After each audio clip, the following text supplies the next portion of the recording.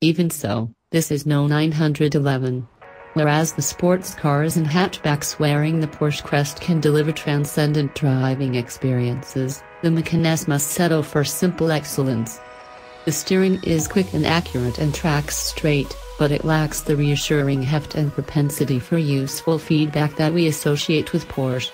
The brakes are strong and linear, stopping the Macan from 70 miles per hour in 160 feet in our tests, but the pedals travel as longer than in the best examples from this brand, and not as pleasingly firm.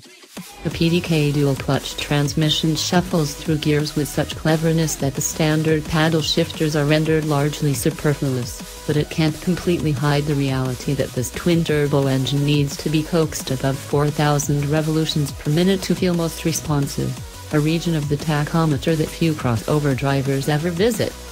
Room for flotsam and jetsam. Just as Ariel sold her voice to the sea witch in pursuit of true love, Porsche has made compromises in the name of huge sales figures.